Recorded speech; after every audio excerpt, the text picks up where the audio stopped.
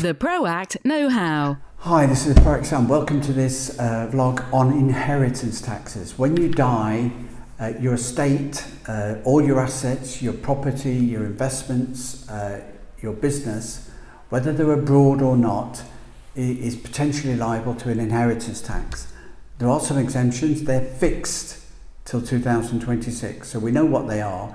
Everything else is going to get taxed. So do you want to pay 50% inheritance tax on your pension fund, or 40% on property and business and investments?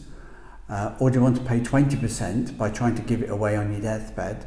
Or do you want to pay 0% inheritance tax by planning your family arrangements so that they protect in the long term your family property and business and investments across border and down the generations, so when you die the inheritance goes to your children and not to the taxman.